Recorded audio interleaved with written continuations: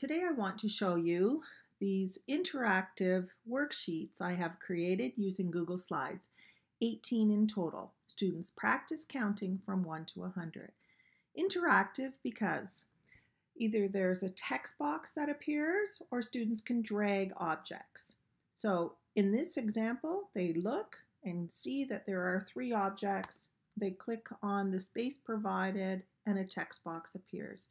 Whereas in this example, they take the number and they drag it up into place. So let me show you some of the other examples. Here there are some fish. They count them, they click on the box, type in the number. Or they fill in the missing number. So starting with easy, 1, 2, 3, 4, 5, and they would type in the number 5 in there. Or counting by tens. Or these ones are random starts, 30s, the 40s. On the next sheet, the 70s, the 80s, the 90s.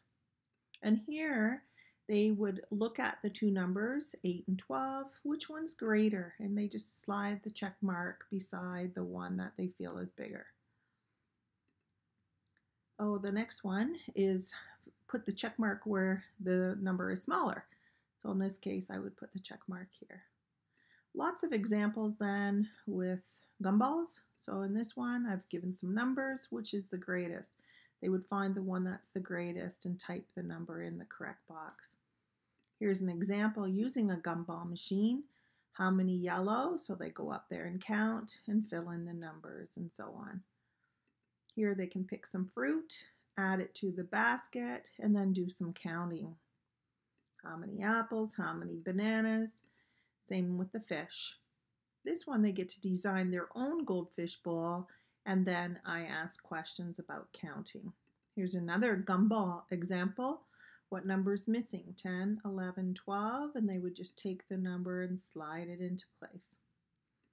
Here's one with birds on a wire, and notice they have numbers on their little bellies, and again they can drag birds around and answer some questions. Who doesn't like ice cream? So of course I did one example with ice cream, and then the students can count by 2s and 5s.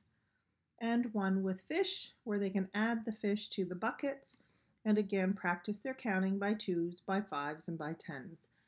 Your students are going to love it. Thanks for stopping by to take a look.